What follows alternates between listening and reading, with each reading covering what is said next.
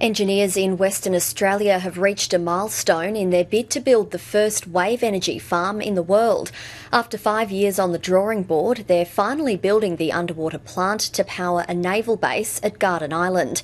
The idea is to prove up the technology for a rollout on a much bigger scale, taking advantage of Australia's enviable wave power resource. But there's concern with cuts to clean energy programs that the expertise will head offshore. Claire Moody has the story.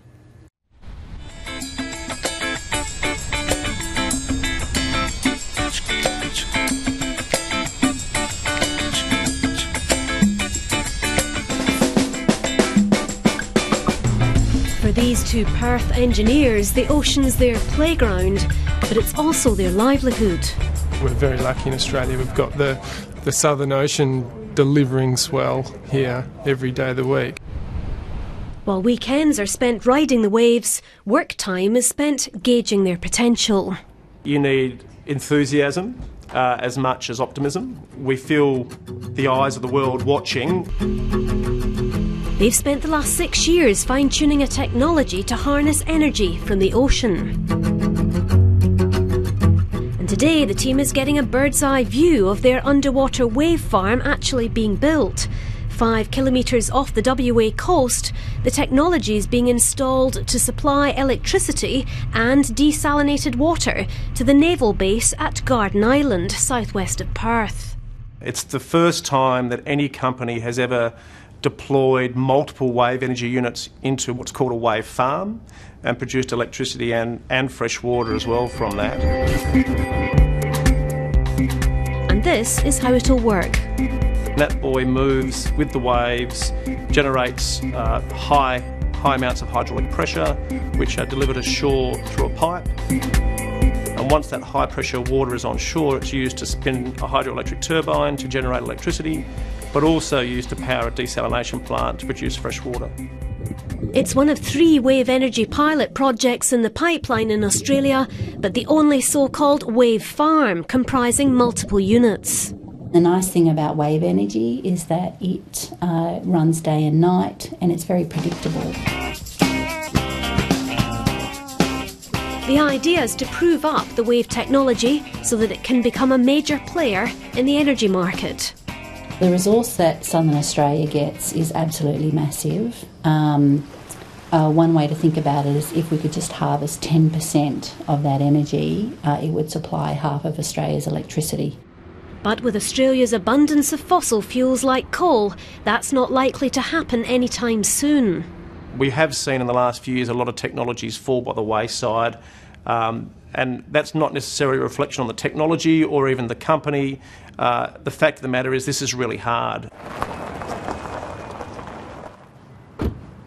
And according to the clean energy industry, it's just got a lot harder.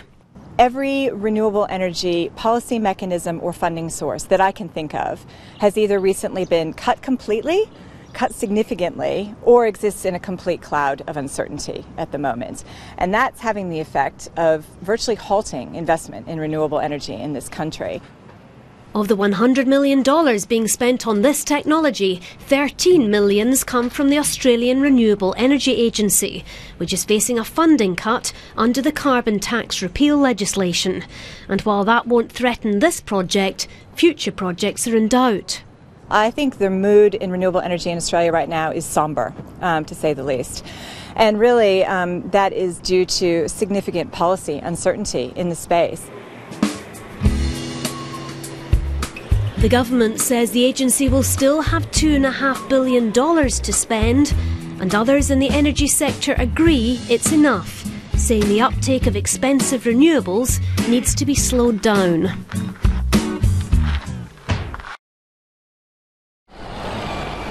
This WA company supplies electricity to industry mainly from coal and gas. Power prices have gone up big time in the last few years, and there is a limit to where the public may be able to handle the cost increases. So I think politically it's probably cautious and efficient to take a pause, have a consideration and whether to pursue more renewable development. But the Sustainable Energy Association warns while the government hits the pause button, there could be an unwanted spin-off. Australia really runs the risk of losing our innovators, our project financiers, our project developers to offshore locations where there is support for renewable energy. As a result of the support, say, that the UK government and European countries are currently providing in wave and tidal, most of the companies have migrated to that part of the world, and particularly in the tidal sector, there's many companies there now that are really at the cusp of commercialisation. For the time being, at least, the team behind the Perth Wave Energy project isn't going anywhere. They're focused on flicking the switch at Garden Island mid-next year. We recently had a team activity where we talked about that day, and we compared it to the recent rover landing on Mars and the jubilation of the team when it landed safely. And I think it's going to be a similar day for the team here. The company does have global ambitions. It's already secured overseas funds to develop projects in both Ireland and on the French territory of Reunion Island. If we can keep the core and the heart of the technology here and export the technology from Perth, that would be a fantastic outcome. For these innovators, the politics of green power might slow the progression towards wave energy in Australia, but it's the science that will justify its future. If we can be producing 10 or 20% of Australia's electricity in the next 30 or 40 years, then we've been successful in our jobs here at Carnegie.